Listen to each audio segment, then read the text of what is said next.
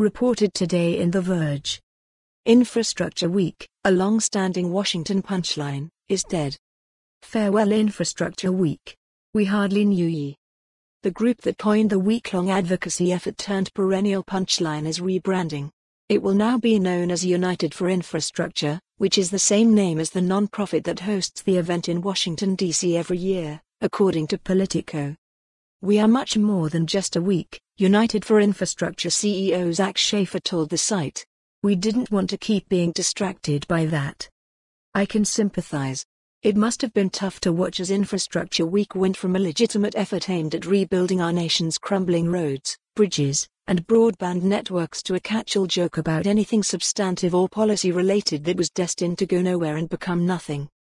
Every time President Trump's team tried to talk about infrastructure or tout their commitment to fulfilling his campaign promise of a $1 trillion infrastructure package, it would be overtaken by some other scandal or controversy.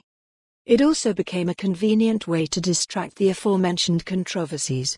According to the New York Times, one of the planners of Infrastructure Week admitted it was just a PR stunt meant to draw attention away from the congressional testimony of former FBI Director James Comey in 2017. Of course, Trump gonna Trump.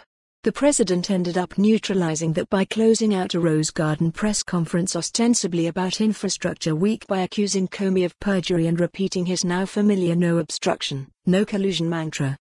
Suffice to say, Infrastructure Week took on a life of its own. And it will live on in all of our tweets, some of which I've compiled here for you to enjoy. Nobody says Merry Infrastructure Week anymore. Who knew that Infrastructure Week meant going completely off the rails, paving the roads to hell, and burning all your bridges? The Infrastructure Week 2 Infrastructure 2 Week Infrastructure Week, Tokyo Drift Infrastructure and Week Fast Infrastructure Infrastructure and Week 6 Week 7 The Fate of the Week t.go/t.go/slebndmvtr.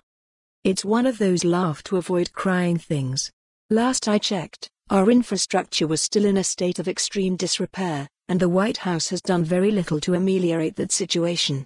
According to the American Society of Civil Engineers 2017 Infrastructure Report Card, which is published every 4 years, U.S. infrastructure gets a D+ grade. It got the same grade in 2013. Trump's long-promised $1 trillion infrastructure plan emerged neither big nor bold, calling for just $200 billion in federal spending, none of it necessarily new. And the plan was instantly buried in Congress, where infrastructure hasn't been on the agenda since 2018. They've stopped pretending that they could get something done. Meanwhile, our tray for more on this story, visit the news article link.